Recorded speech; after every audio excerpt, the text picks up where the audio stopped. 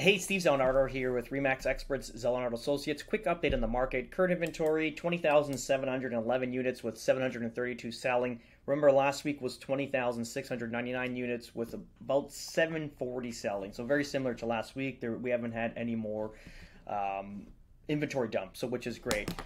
Reality is this is going to be our new numbers. I don't see this coming down any further than this, to be honest. I think this is just the start of it. We're going into November we should have been shortening down. Usually, historically, since my career in real estate the last 13 14 years, literally you'll start seeing just this inventory starting to drop down prior to Christmas. So you'll see like 14, 10, 8, and then usually in Jan you're like at 6 to 7,000 units, and it looks like we're going in reverse here. So next 2024 should be a little bit of a different year just based on the amount of inventory that we're going to start the year with, and obviously there's lower sales in January going forward, so it's going to be a tough market.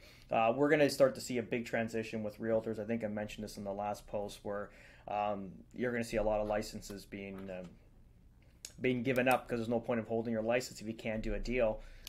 Just based on the shortage of the deals available and also the amount of inventory, it's going to be a disaster. So even if you got lucky and you got a listing, you're not gonna sell it. And if you're part-time trying to do it, it's just going to weigh on you and it's not worth it. At the end, you're just going to stick to whatever you do for a living. Yeah, that's based on that. And then what we're doing now, obviously, because now we've had a flat 20,000 units for the last, let's say, 2 to 3 weeks. We're starting to look at absorption rates again, and what we've done is looked at Kleinberg.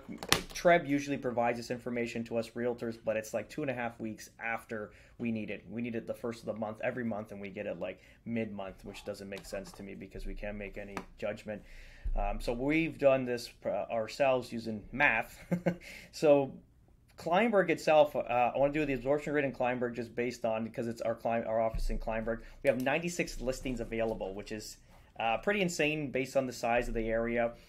It looks like a lot of speculation in the area. People are buying specs, flipping them. A lot of people that maybe bought in can't afford them, and they're just holding, trying to sell them now. And we look at the absorption rate right now. It's at 7.4 months of inventory based in Kleinberg, which is insane. In August, it was 6.3, which kind of stunned me then, and it looks like this keeps increasing further going as we're progressing into the year. We got lucky. We sold a few good properties in Kleinberg just recently in the 6 months of inventory availability, and we did quite well with them. So happy with that. But yeah, and you got to remember, there's a luxury market, so a lot of these are based over $2 million range. So there's a huge dumping of these multi-million-dollar properties. And then what we did too is, as a macro version, we looked at all the GTA and Toronto just based on the absorption rate for all, and we're at 3.73 months of inventory, so almost 4 months of inventory based in all of the GTA and Toronto, which is, we've never experienced this. I don't think I've experienced this.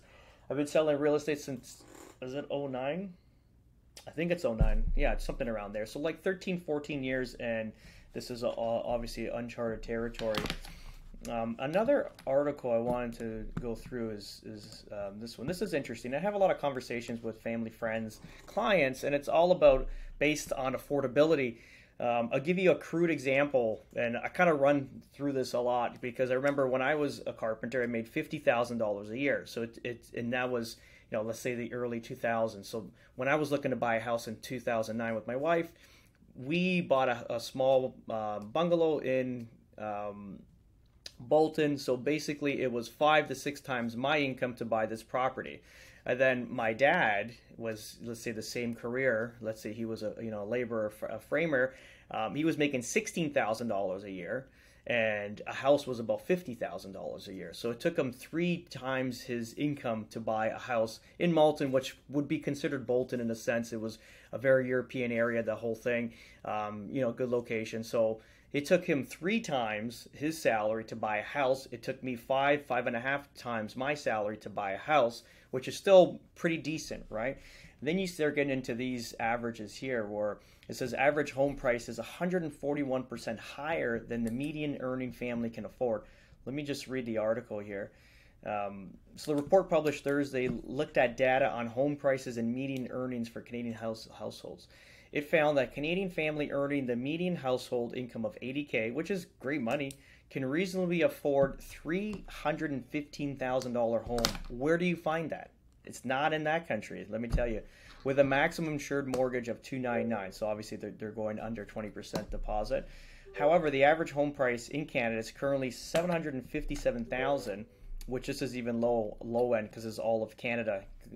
The report noted considerably pricier than the average household can afford. So just based on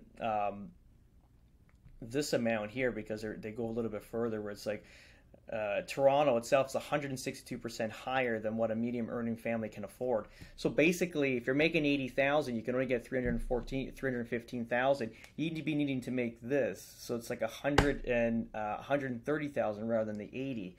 So it's quite crazy. And then you kind of go into other markets, other provinces where they their prices are lower and this, that, and the other. But now they're starting to get pricier because people are moving in.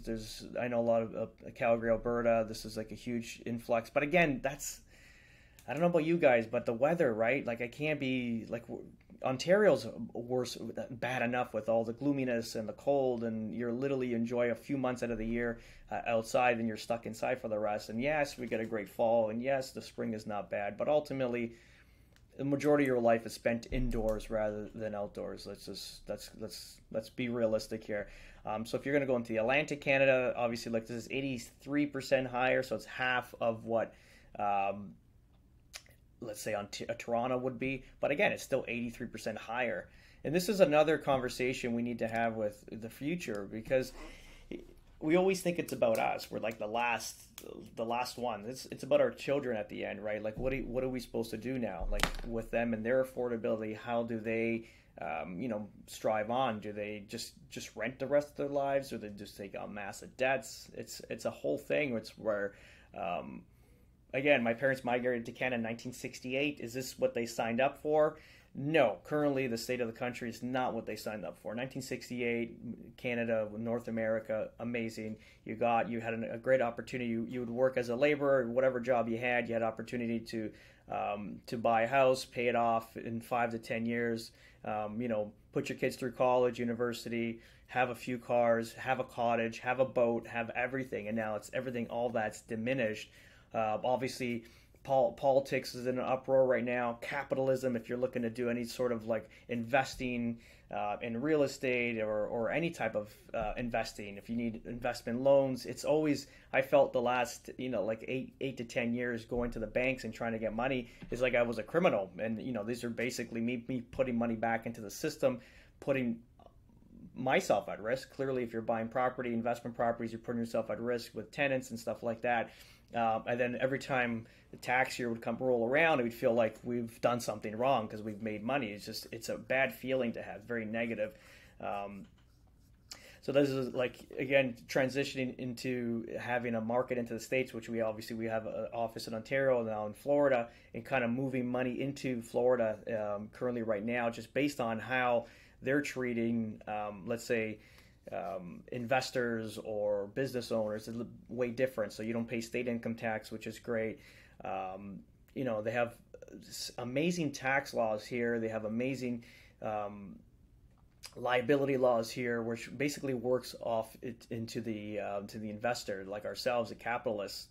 And also the landlord-tenant board, as we call it in Canada, is basically, it's all in favor of the landlord, even though you don't need to abuse it. But if you need it, it's there for you. If you want to evict a tenant, it's like 3 weeks, and it's written in the law that the sheriff will physically remove this tenant from your property. And again, it's a process. 3 weeks is the latest. It's probably can be done in 1 week rather. Also, rent control. You're not stuck in a position like you are in Ontario, where you have to only increase the rent per the inflation rate. There's a bunch of stuff like that that's going on. Also, regarding trading properties, if you sell a property, you make $1 million in capital, you pay zero tax on that. Why? Because if you are a real estate investor, you really don't take that money out and buy stuff with it. You reinvest it into real estate and get a bigger portfolio. So what happens with that is you can move it into other properties. They call it a 1031 switch, where ultimately you're not paying any capital gains on the capital earned, which is fantastic. What that does is it allows you to build faster. And also affordability in housing. Like you can buy Currently here in Fort Myers, we own a property in this area, and again, it's a gated community. It's North Fort Myers, great spot, close to downtown, close to beaches, close to shops, close to everything.